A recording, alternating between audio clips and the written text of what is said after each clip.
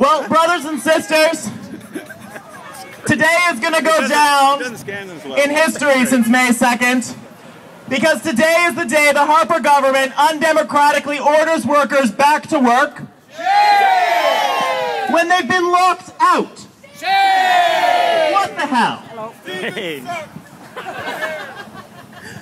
Brothers and sisters, my name's Kyle Buitt. I'm the president of the Halifax, Dartmouth and District Labour Council, and I want to bring you a message today of solidarity on behalf of the 25,000 unionized members of the Labour Council across the city.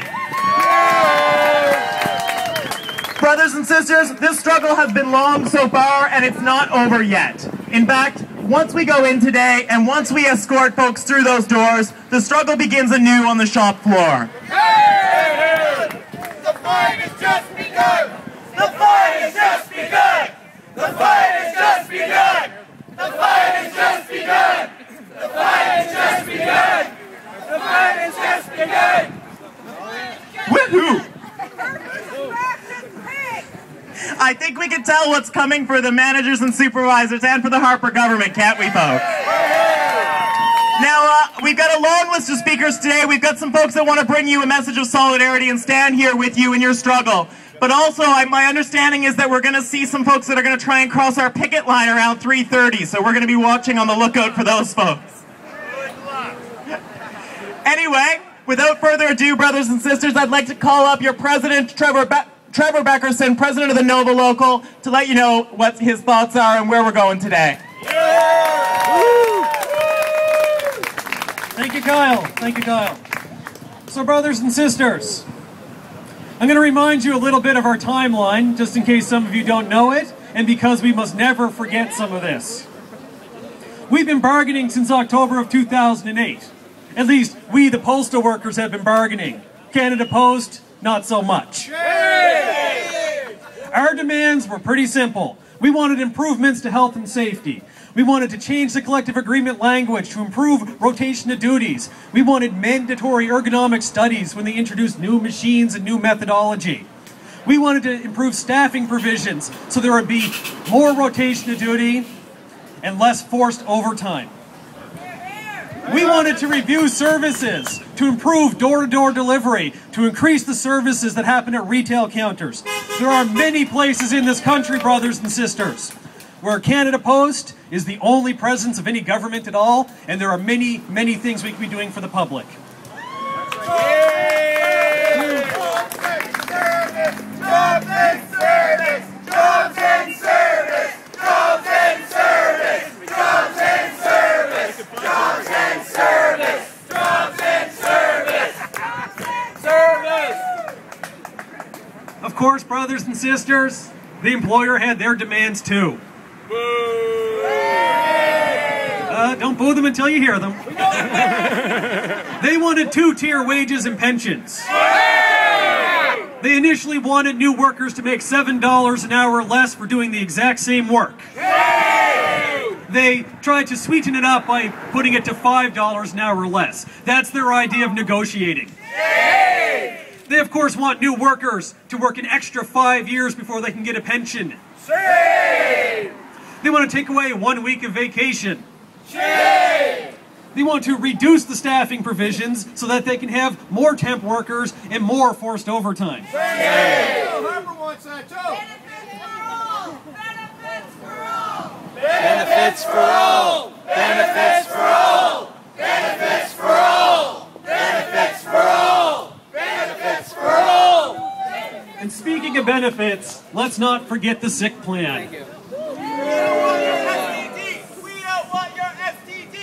We don't want your STD. We don't want your STD. We don't want your STD. We don't want your STD. The employer sick plan is simple. Sick. If the employer says you're not sick, you're not sick.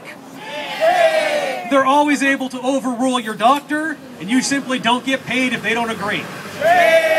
There's no union involvement and no grievance procedure.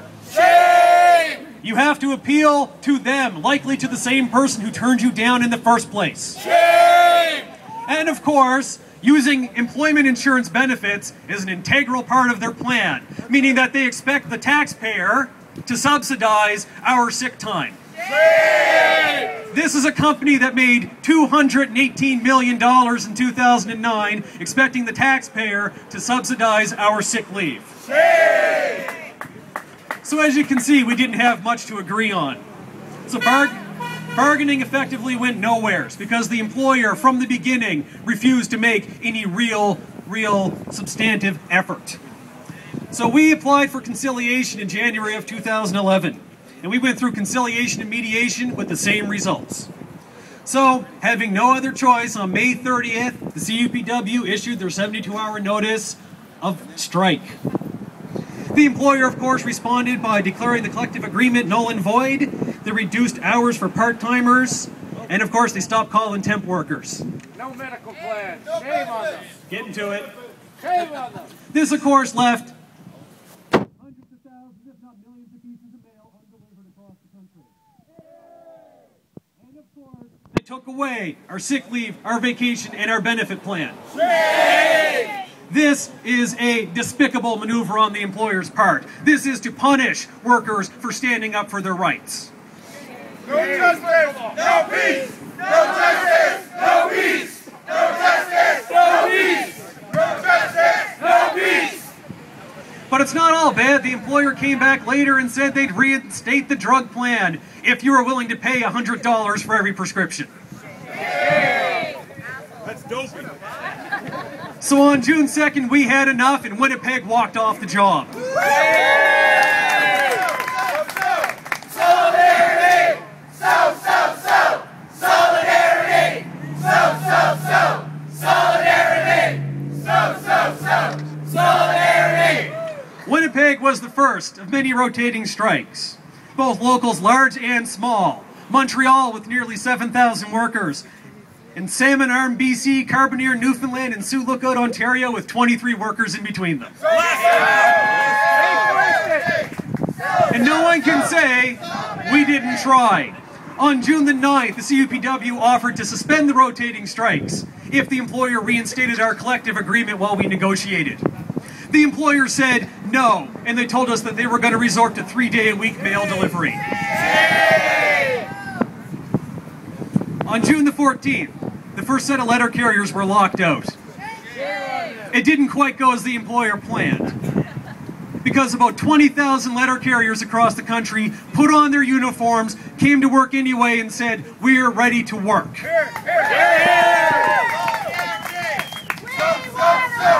Solidarity!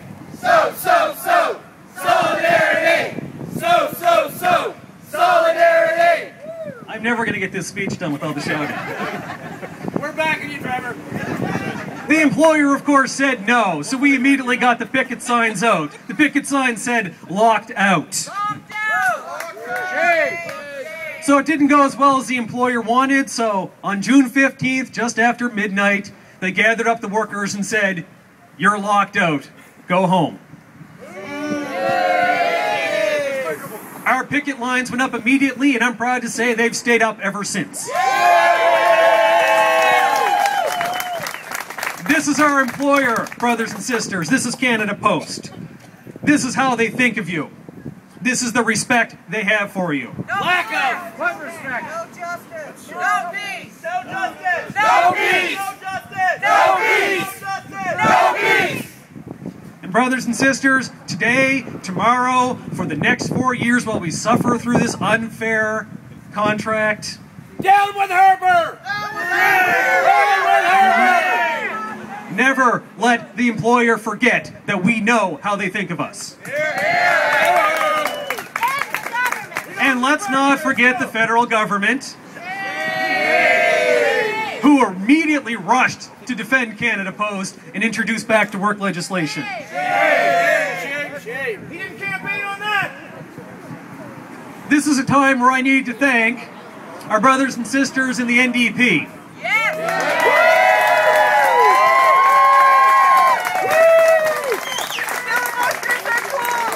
They stood up for workers. They stood up for postal workers. And they defended the rights and working dignity of all workers. NDP!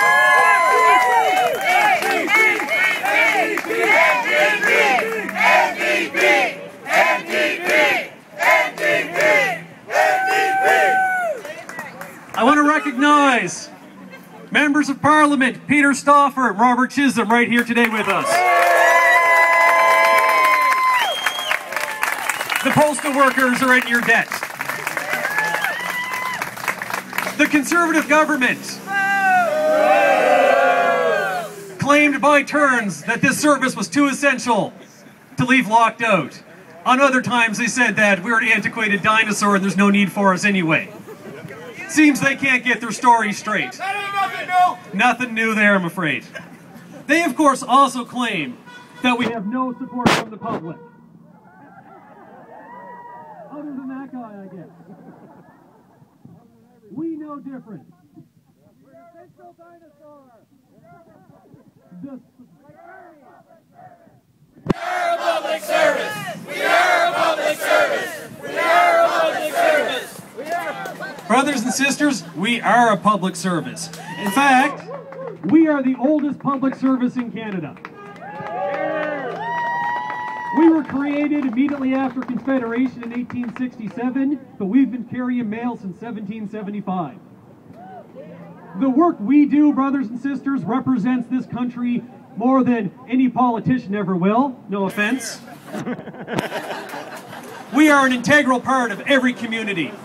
The work we do, brothers and sisters, is important, and it is dignified, and it must be protected.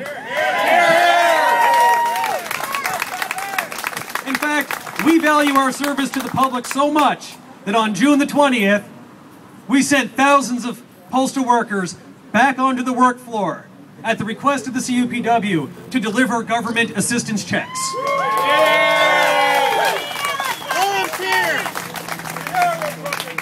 We do this, brothers and sisters, not for the CUPW, not for Canada Post. We do it for the public because we know that there are people who need those checks to survive.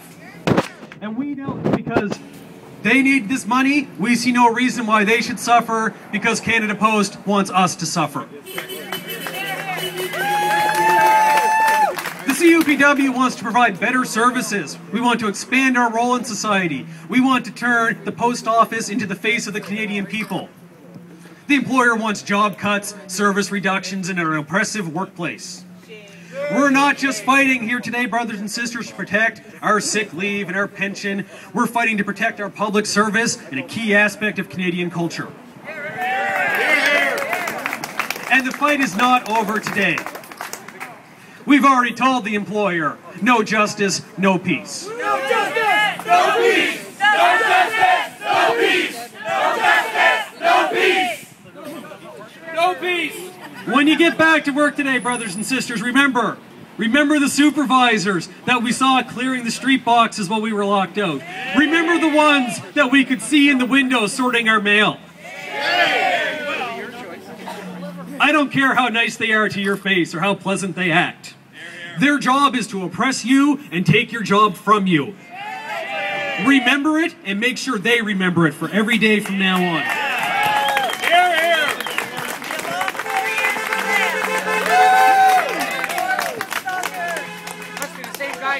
Must be the same guy going back and forth because no one supports us apparently. And today, we're telling the government, you're next.